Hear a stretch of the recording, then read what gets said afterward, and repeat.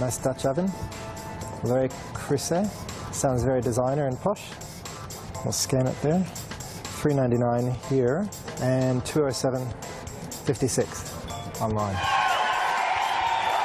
And look at it. I mean, this is just a store opening. There's no movie stars. There's no footballers. Any other retailer would have to have naked people serving you to get this kind of turnout, wouldn't they? So it's just amazing. It's rock and roll retail.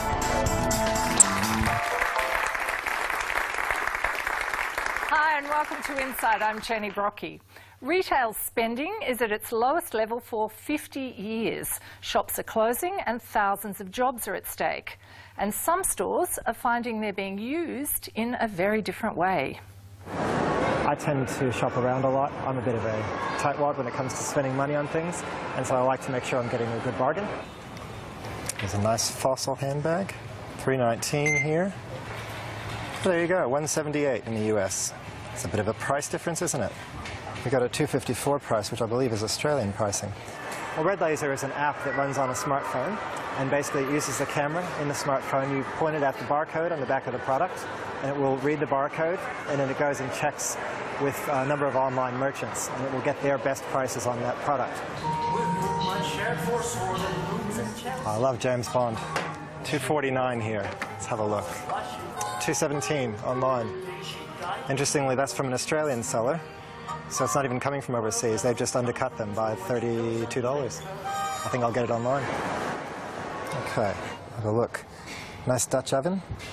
Very crusé. Sounds very designer and posh. We'll scan it there. $3.99 here and $207 online. So it's basically half the price online. Have traditional retailers been ahead of this curve and had to pull back, or sorry, Ruslan? Yeah, I wouldn't really say so, and I think that story there shows what traditional retailers' mindsets are like, because they thought, oh no, we're going to have this issue, let's pull it.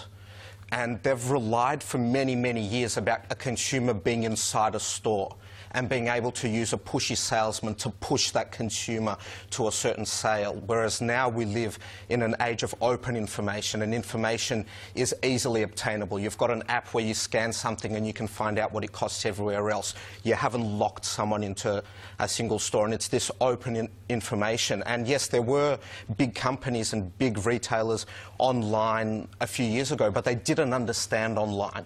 Online isn't just about getting your same catalogue or same products and putting them online.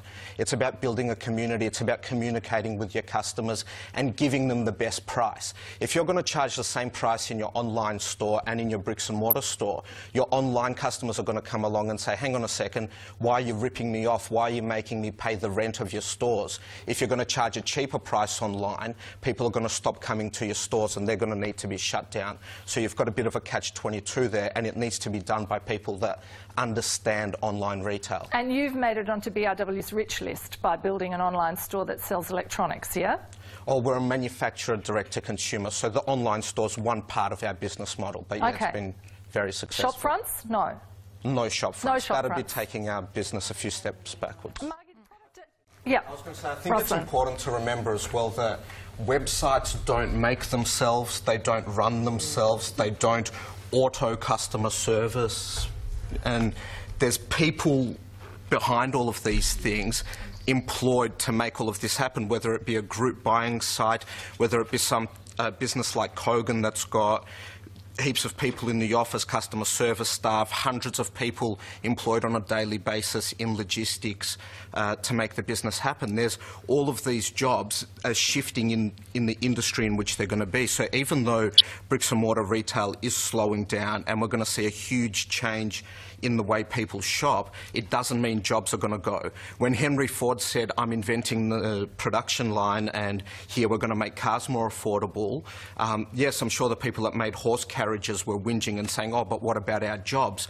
But that created a whole automotive industry. So I think that the jobs will always be there. They'll just be in different areas and with different skills.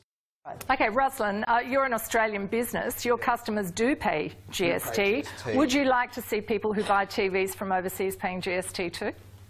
Makes no difference to us. We're so far ahead of the competition on price that you can charge them GST will still be cheaper. We've got companies and customers from all over the world begging us to expand Kogan there.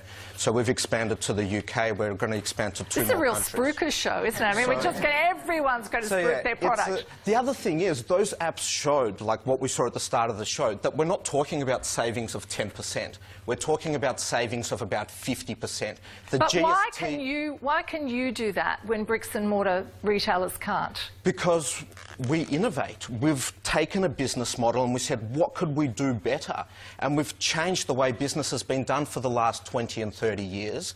And we've said, well, this is the way business should be done in 2011. And as a result of that, we're exporting our products and services worldwide and have customers there begging for them. I'd like to jump in for the bricks and mortar retailers, because they do innovate, and we might be arguing about speeds of innovation, maybe in different categories, potentially in different companies. We're also arguing about price, because in the end that's what the consumer looks for. Actually, it's not the number one thing. It is range, and you've heard that from a lot of the panellists here, and you've also heard that there are other factors that make value, including what do I know about the brand, how do I trust it, can I return it, what's the cost of returning it, etc. And I guess all I'm saying there is there are great examples, and we heard, you know, the online retailers, the top online retailers overseas do happen to have a very strong mix of bricks and mortar companies in them, and I believe that the Australian retail environment does innovate, will innovate, and that they will come to the... How has it changed in the last 20 years?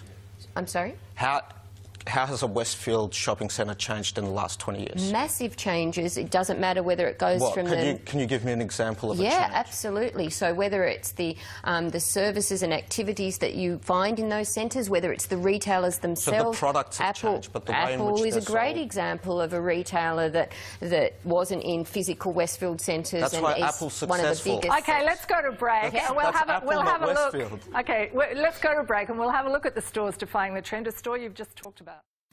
Zara's a very innovative business model. They've totally changed the way in which they produce clothes to get the latest fashion to people quicker. Wherever you put those stores, people will go to them, whether it be on the high street or online, because they're creating an awesome product, like Apple is as well. So the bottom line is, give consumers value, whether you're bricks and mortar or online. Show them here is the value of interacting with us, whether it be Apple or Zara or another company. Consumers will come. If it's coming down to a price game, it's going to be very tricky for bricks and mortar to compete online. Okay, where you're comparing Pink Lady apples with Pink Lady apples, and it just comes down to the price, online will win that every day. There's a lot of exclusivity around the products they can bring in. And I think what you're seeing with what Ruslan's done is he has basically bypassed all of that and is getting someone to make his products, bring them straight in, and bypassing all that distribution. And of course, every layer of distribution has extra profit on it for somebody. And a lot of the really innovative retailers here are the ones that are doing the same thing with other types of products.